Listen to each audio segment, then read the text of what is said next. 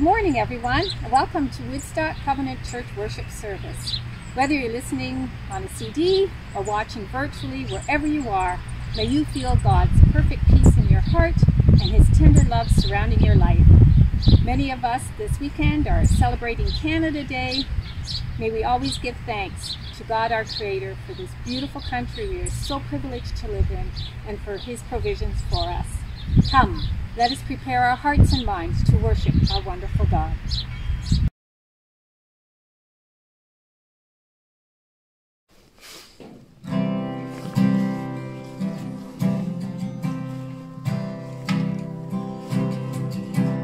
May our homes be filled with dancing. May our streets be filled with joy.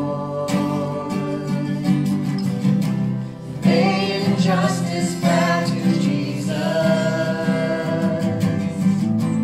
as the people turn and pray. From the mountain to the valley, hear our praises rise to you. From the heavens to the nations, our singing fill the air. May our light shine in the darkness as we walk before the cross. May your glory fill the whole earth as the water o'er the sea. From the mountain to the valley, hear our praises rise to you. From the heavens to the nations, hear our singing fill the air. From the mountain to the valley, hear our praises rise to you. To worship comes from Psalm 113. Praise the eternal God. All you who call yourselves children of God, come and praise His name. May God's name be lifted high in the hearts of His people. At all times and in every place, may the name of the Lord be praised.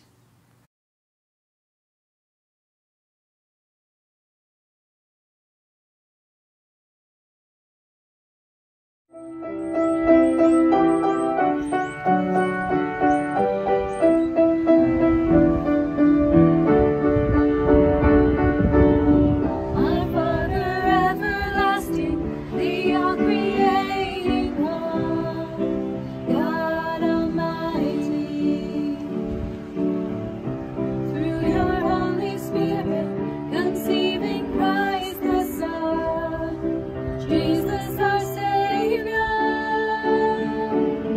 I believe in God our Father, I believe in Christ the Son, I believe in the Holy Spirit, our God is three in one. I believe in the resurrection, that we will rise again, for I believe in the name of Jesus.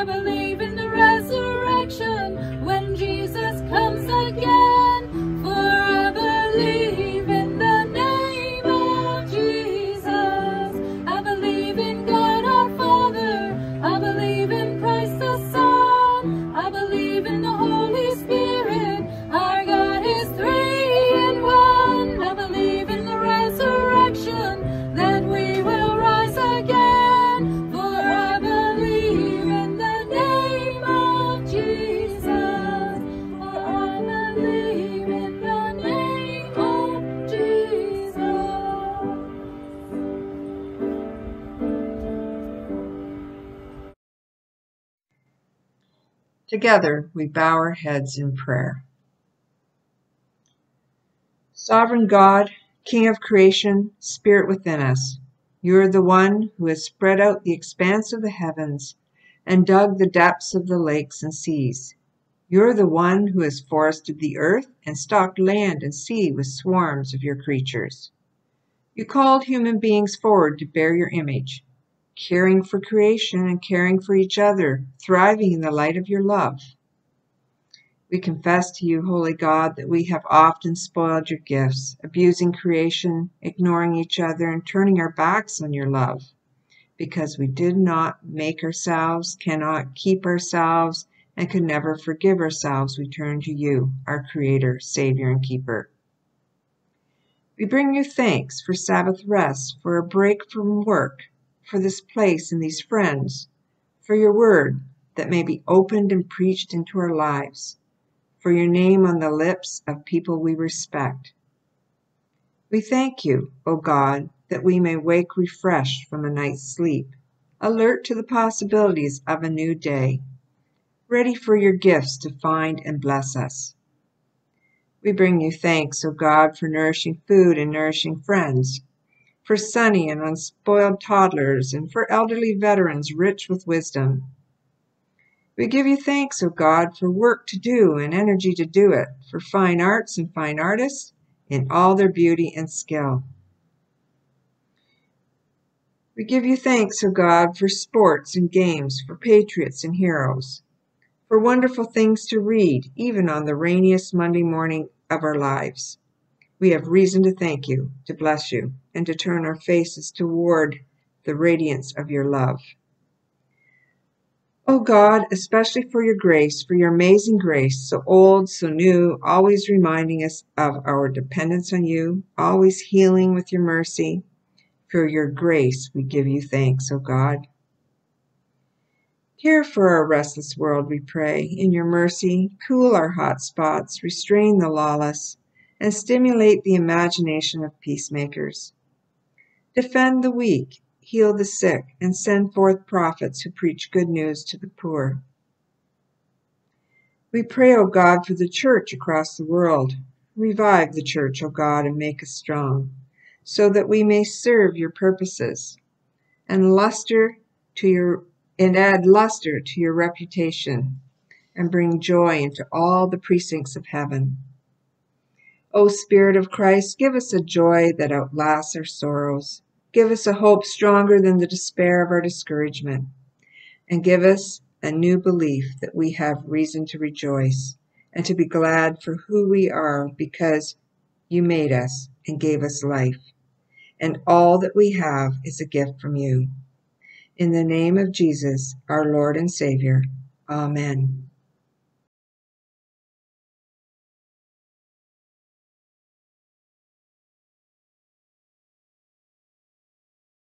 As we now turn to God's Word and to the meditation on that Word, I just invite you to take a moment with me and to offer God a word of prayer. Heavenly Father, we just ask for your blessing again this morning on the reading of your Word. We ask, Lord, that your Spirit would enter into this time, that you would fill us with your grace and impart to us your wisdom. Heavenly Father, bless your servant and the meditation that he offers. We ask, Lord, that you would just grant to us your nearness and your peace. In Jesus' name, amen. The scripture passage that I'll be reading for you today is from Psalm 113. And there it says, "Praise the Lord. Praise the Lord, you his servants. Praise the name of the Lord. Let the name of the Lord be praised both now and forevermore. From the rising of the sun to the place where it sets, the name of the Lord is to be praised. The Lord is exalted over all the nations, his glory above the heavens. Who is like the Lord our God, the one who sits enthroned on high, who stoops down to look on the heavens and the earth? He raises the poor from the dust. He lifts the needy from the ash heap. He seats them with princes, and with the princes of his people he settles the childless woman in her home as a happy mother of her children. Praise the Lord. This is the word of the Lord. Thanks be to God.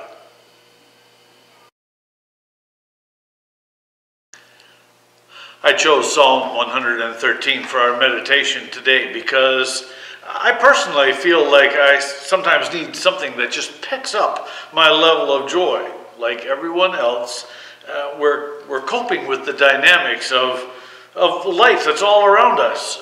And at least for me, and I'm sure that it is that way for many of you as well, that there is something that just seems to be out of sorts. It's lacking that sense of joy.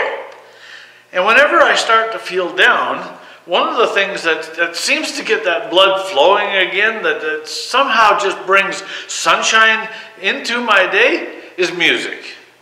Music's one of those therapeutic tools that we have at our fingertips and that just allows us to feel good.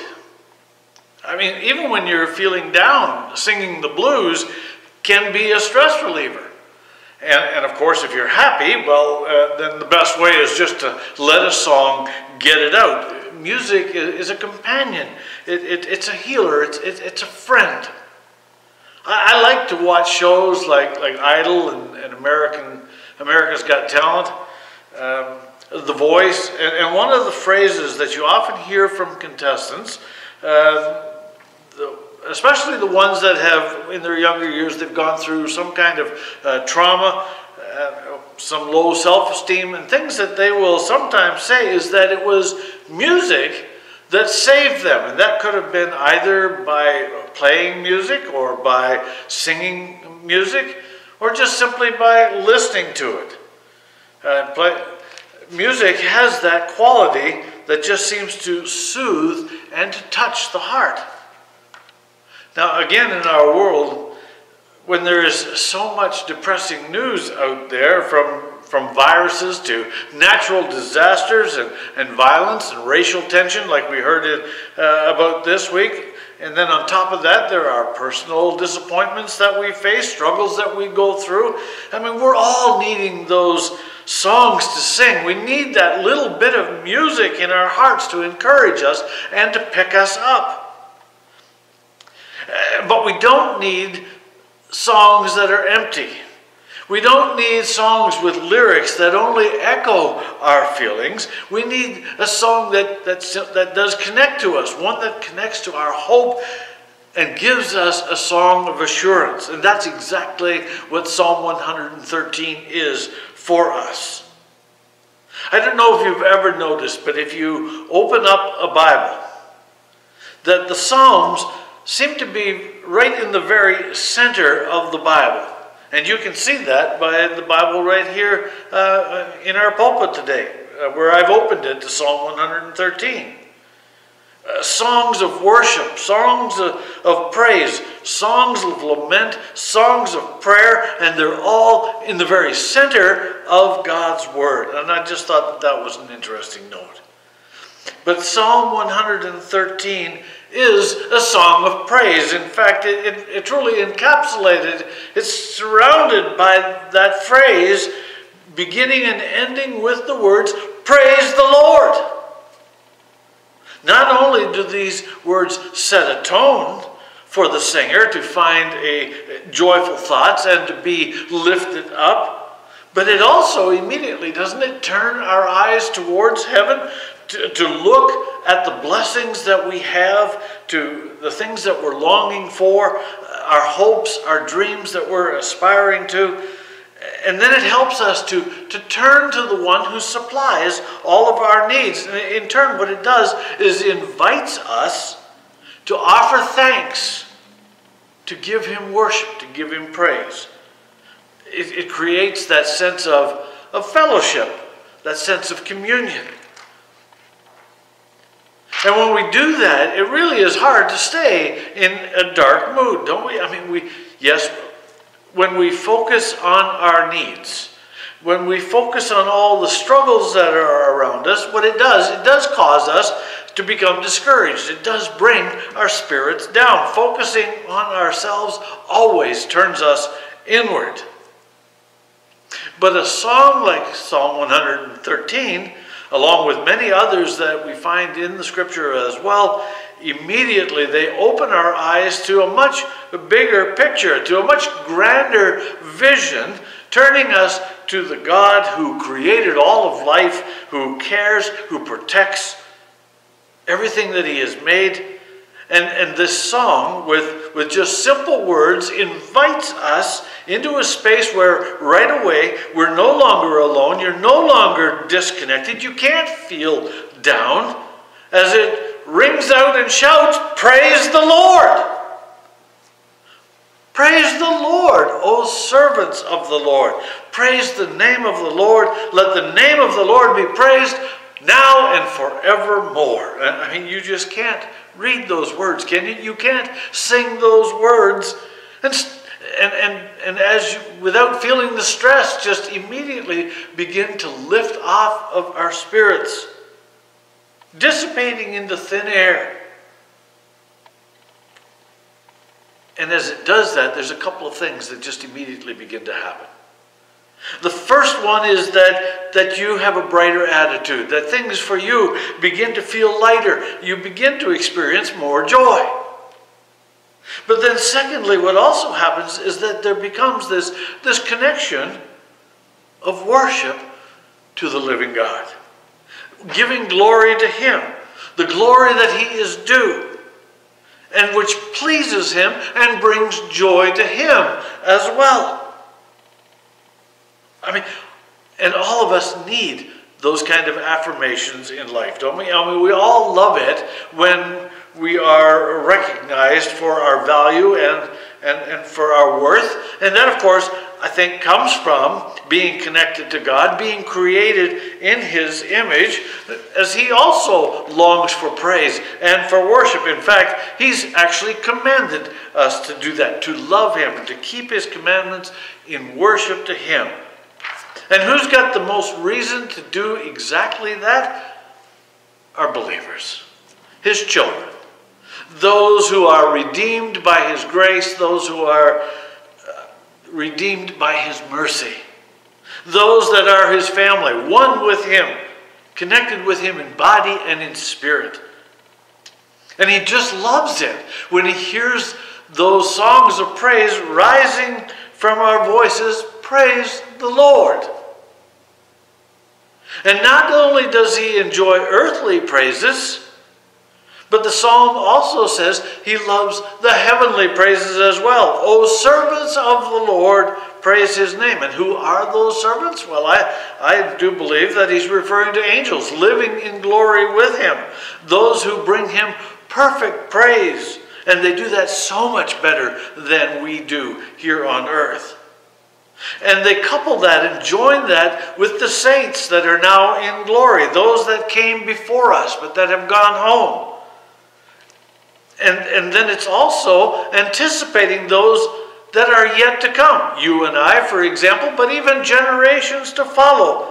From generation to generation, Psalm 113 calls out a song of praise that is a never-ending song of praise and of worship. And at the very heart of this psalm is the Lordship of Christ. At the very heart is this proclamation of the ruler of heaven and earth, declaring that he has all authority, all power over every aspect of existence, and he has that now and forever. Which offers us, who are living in this broken world, a strong sense of hope, doesn't it? I actually had a phone call this week. Someone gave me a call and wanted to talk about faith. And the comment that she made to me was that our world today belongs to Satan. That Satan is, in fact, in control of the world. And she cited some of the things that were happening, some of the aspects of our broken world that we're facing today. But then she came along and she did offer some hope and said, but in the last day, Christ will come. He will come again, and then he will rule. and Satan will be defeated. Now, I guess at some level there was a little bit of hope in that, but that's not something that gives me a whole lot of joy right now. To think that I'm living in a world that is totally corrupted, owned and controlled by an evil presence, and that there isn't any relief in this world, not until Christ comes again.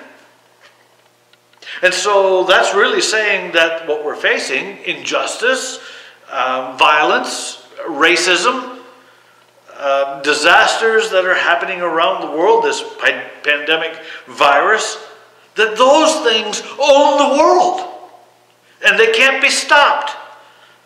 In fact, what she's telling me is that there is no goodness in the world in any of these areas, and for me, that's totally depressing.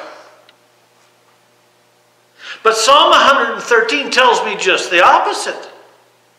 And we need that. We need hope. We need assurance. We're not living in a world that is lost. We're living in a world that has been redeemed. It's been brought into victory. And Psalm 113 is declaring that loud and clear. It says, "The Lord exalts over all nations. His glory is above all the heavens. He reigns in every corner of the universe, not one day, but now.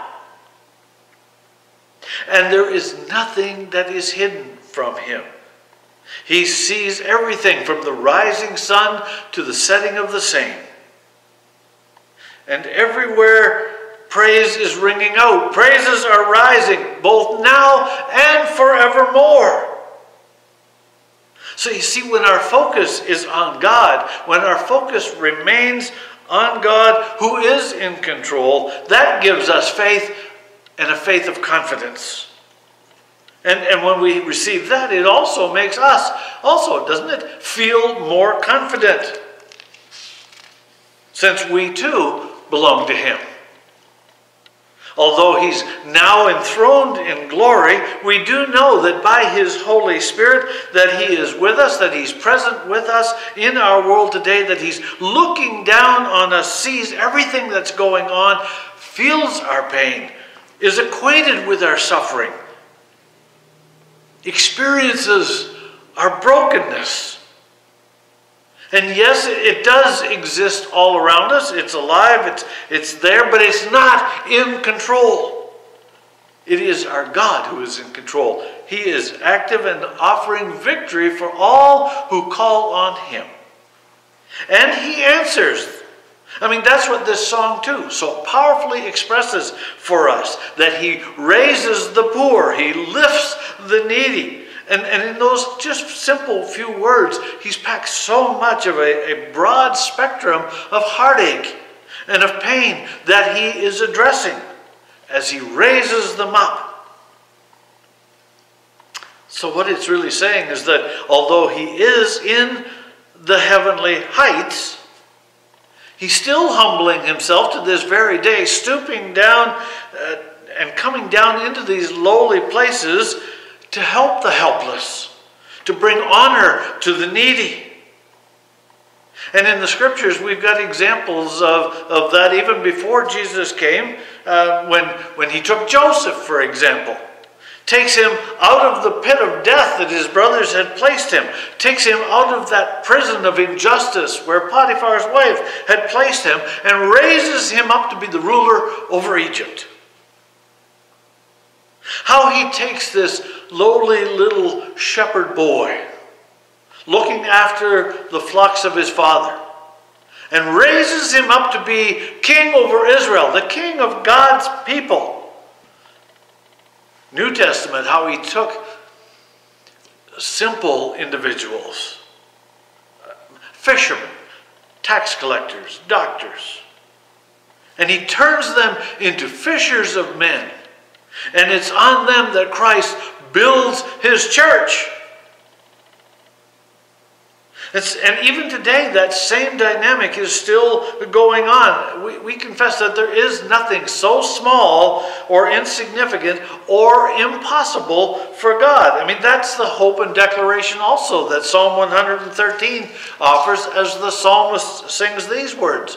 He says, He settles the barren woman in her home as a happy mother of children.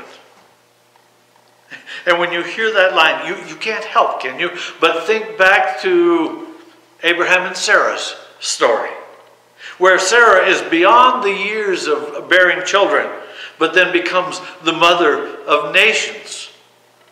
With children, generations, too many to number.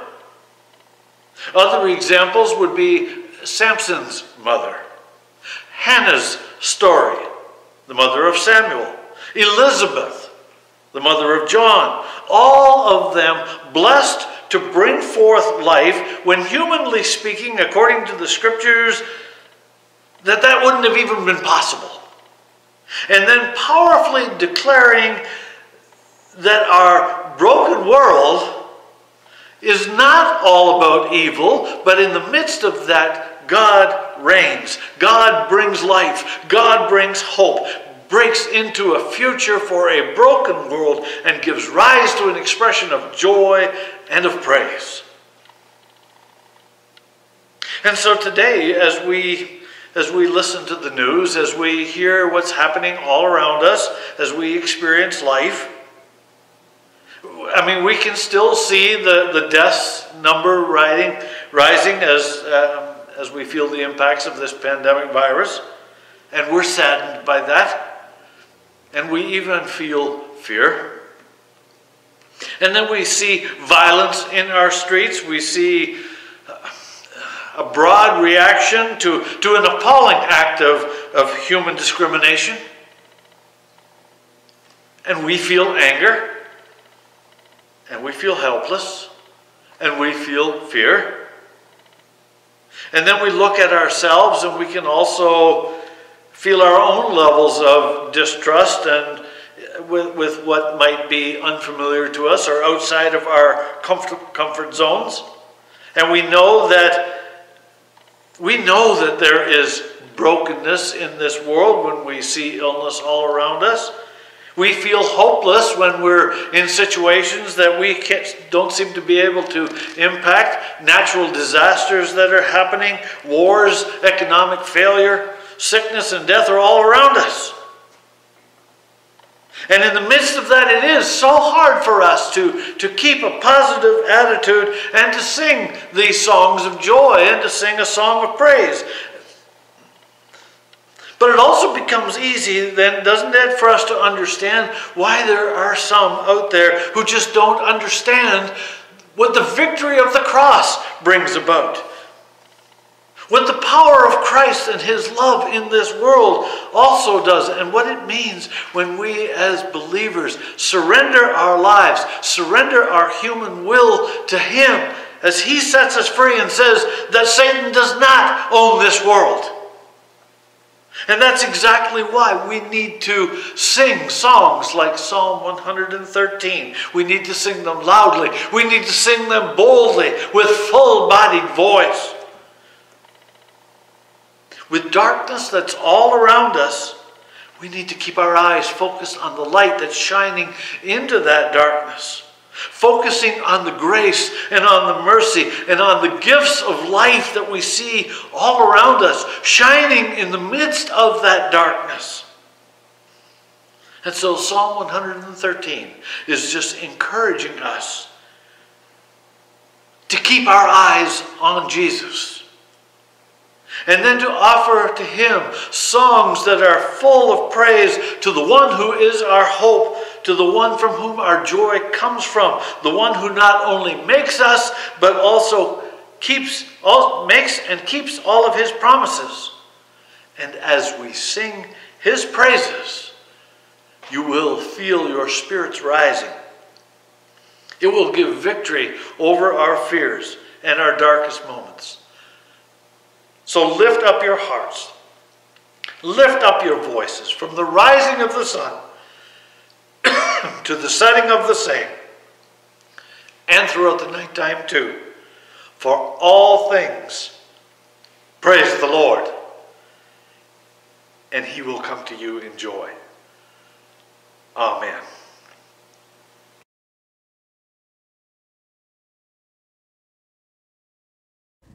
Let everything that has breath praise the Lord. Praise the Lord.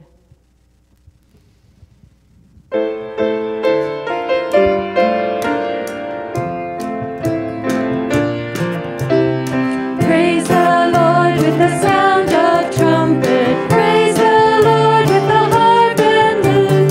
Praise the Lord with the gentle sounding flute. Praise the Lord in the field and forest. Praise the Lord in the city square. Praise the Lord anytime and anywhere. Praise the Lord in the wind and sunshine. Praise the Lord in the dark of night. Praise the Lord in the rain or snow or in the morning light. Praise the Lord in the deepest valley. Praise the Lord on the highest hill. Praise the Lord, never let your voice be still. Praise the Lord with the crashing cymbal. Praise the Lord with the pipe and string. Praise the Lord with the joyful songs you sing.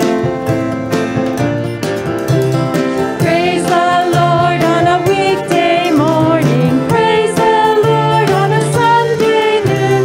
Praise the Lord by the light of sun or moon. Praise the Lord in the time of sorrow. Praise the Lord in the time of joy. Praise the Lord every moment gladly. Let your praise be strong. Praise the Lord in the peace and quiet. Praise the Lord in your work or play. Praise the Lord everywhere in every way.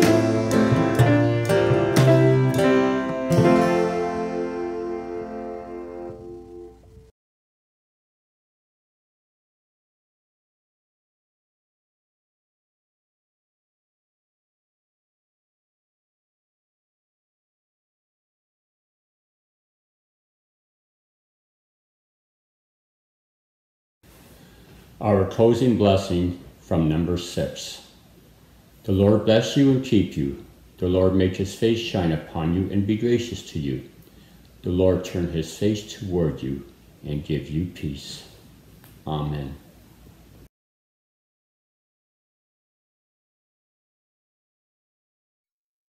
In the dark and all alone, growing comfortable.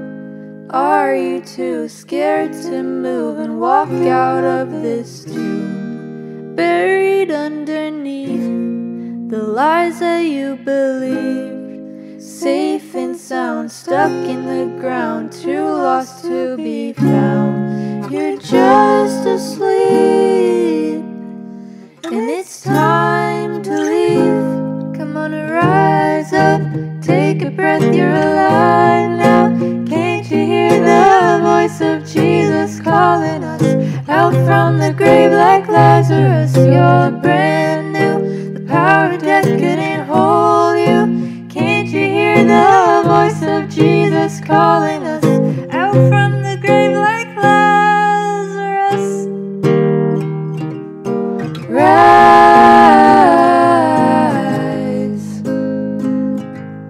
out from the grave like Lazarus. When he said your name, the thing that filled your veins was more than blood, the kind of love that washes sin away. Now the door is open wide, and the stone's been rolled aside. The old is gone, the light has come, so come on and rise up, take a breath, you're alive now. Can't you hear the voice of Jesus calling us out from the grave like Lazarus? You're brand new, the power of death couldn't hold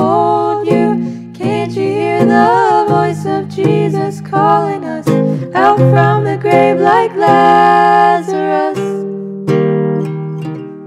Rise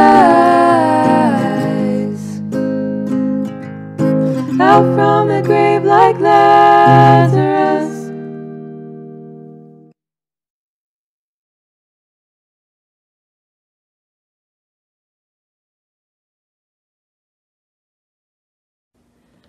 Oh, Canada, our home and native land, true patriot love in all of us command. With